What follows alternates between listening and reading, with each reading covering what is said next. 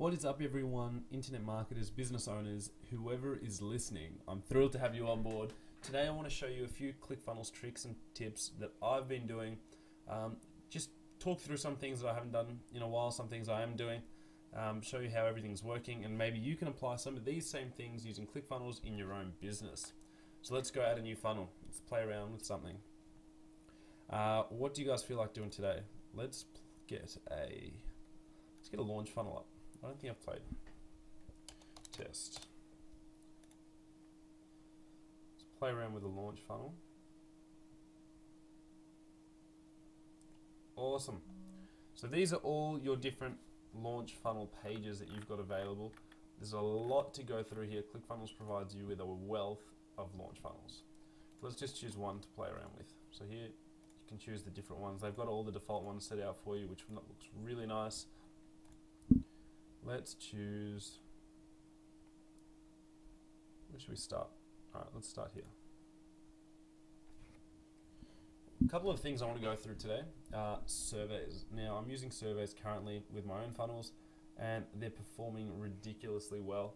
I'll show you how to set one up, I'll show you how they work, and then you'll be able to do it yourself. So this is like a pretty nice template in itself. What we're going to do now is we're going to add a survey to it. So I'm just going to put the microphone down here. Let's start a survey. So, how to be the best marketer online in 10 days for $1 a week. Whatever your headline wants to be. So then what I do is I'll move this. Now, one thing I don't know if you can do, and this will be a good question, is to drag things into the pop-up. So for example, if the support's listening, they should be able to drag this into the pop-up. But that's something for another day anyway. So let's remove this. Cool. So let's add a section, 1-column block, add new element. Now, if I go survey, there you go. Beautiful. So question color, we want to make it white. Answer color, let's make that white. Progress bar color, I feel like making that blue. Maybe there we go. You can't do a lot with the progress bar at this stage. So what they'll probably do is, I hope they add a section where you can put in a custom bar. Usually works really well. But yeah, so this is pretty much how you do it. So you add your questions here. Your multi-choice question, so if I open that, are you a marketer now? So you can go yes, no. Cool. And we're not going to have, you can add a button as well, go to next step. What I usually do is I hide that and automatically they go to the next step. Or you can add another answer as well if you want to. Yes. And then you can go from there. But let's get rid of that. We don't need that. Add new answer. Wrong button. Add new survey step. So here we go. This will answer this question 2. Are you really, can't type today, a marketer? No. Yes. Now I'm not sure why that one's coming up as black. Answer text color should be white. There you go. Sometimes there's a few bugs here and there, but it gives you an idea of how it's working. So say we've got 2 steps in our funnel. Now after that we want the action to open pop-up. I usually use open pop-up on that one, and then I've got my opt-in in my pop-up. So if we go over here, we want to build an opt-in. Really simple. Add a headline.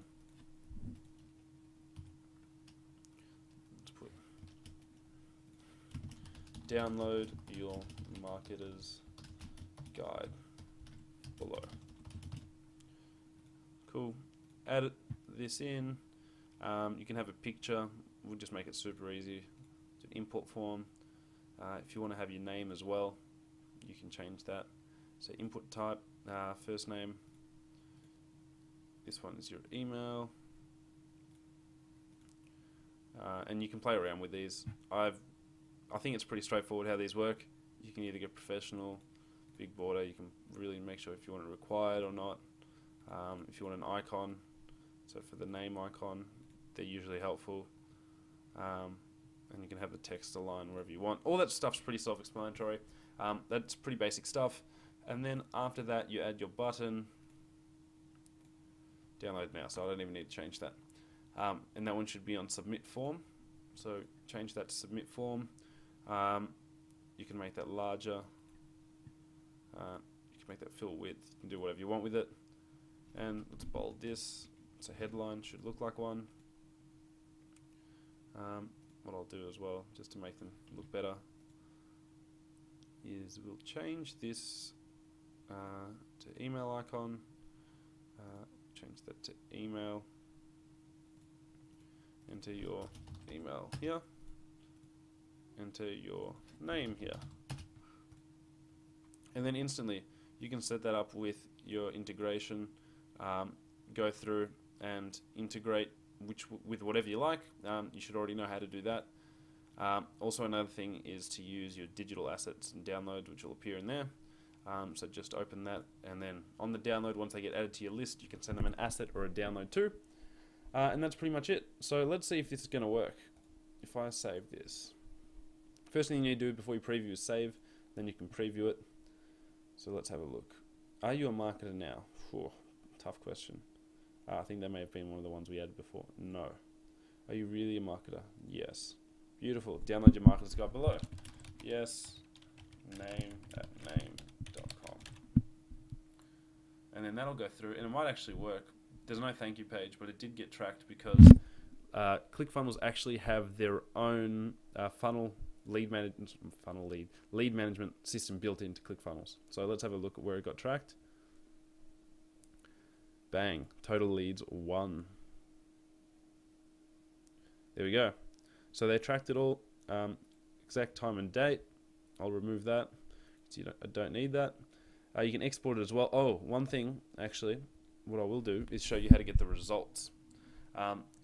It actually takes a little bit of work because they're not really easy to grab. So if you go yes, no, blah, blah, blah, download now.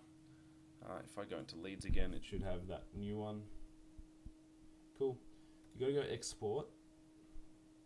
This is a bit tricky because they haven't made it real easy.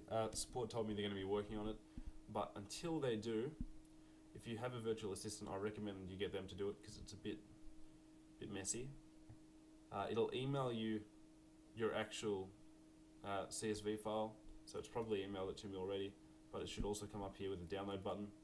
And then what that does is it actually includes a question and the answer with their email, name, the whole lot, but it's just really messy format. So you want to go through that and make sure you extract the name, email, and the answers as well, because it's great data. And you can just choose, if you get one question which happens to be the same for most, you might find a better way of asking it. It might inspire you to ask more questions around that subject. You can reorder your questions as well. That works too. So if one gets answered a lot more than others, then you know that one can be towards the front of the questions. All right, this is taking far too long for me to worry about. So I'm just going to pause this and then come back to you when I've opened it up. And we're back. So now I'll open it up. It sent it to my email, so I'll just open it up now. Be able to see exactly what it looks like as that's loading. Boom, it opened on my other screen. Fantastic. So let's bring that back here.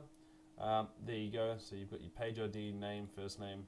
Now the info, I'm pretty sure, is all in additional info here. So the way it stores it is, are you a marketer? Yes. Are you really a marketer? No. So there's your answer. It's really, as you can see, a bit messy. Especially when you have hundreds of these. I ran a survey funnel with Facebook ad traffic, performed extremely well. Took a bit of tweaking to get it performing well, but once it did, I think I've got a couple of hundred leads or whatever it was that came through using that quiz. Phenomenal, really good, and it actually makes it a lot more valuable to you because you know these guys are happy to engage. They're taking micro steps, so it's really good in building a funnel if you're selling products, if you're using it for a lead magnet. The survey itself can be a lead magnet. You can play it really however you like. But yeah, that's pretty much how to use a funnel in Clickfunnels. This one's still processing, so support might need to have a look at that. Otherwise, I'll speak to you guys soon.